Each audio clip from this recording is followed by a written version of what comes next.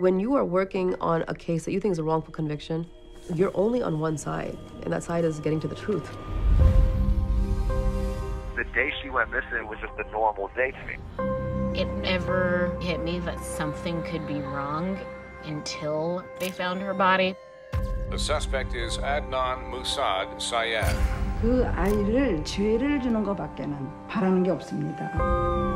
It felt like they gotta have the wrong guy.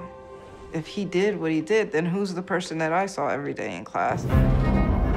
For years, I've been saying to Adnan, we should go to media, we should go to journalists, because they can do things we can't do. But nobody realized it's going to turn into anything big. Adnan Syed's story has captivated millions since the launch of the podcast Serial. Serial is what brought new evidence to the case. But Serial was not going to exonerate him. Now, 18 years after he was sent to prison, convicted murderer Adnan Syed heads back to court as questions about his case continue to surface. As investigators, we go beyond what law enforcement has already done.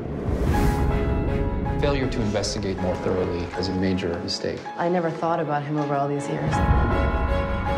This was a person that had a life. This is an interesting case, but it's people's lives.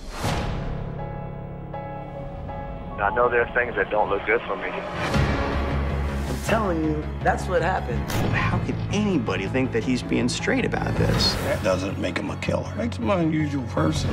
This is perhaps the critical piece to this case. They were gonna follow that wherever it took them. This is a piece of evidence that nobody even realized existed. I want you to look into my eyes and tell me of your innocence.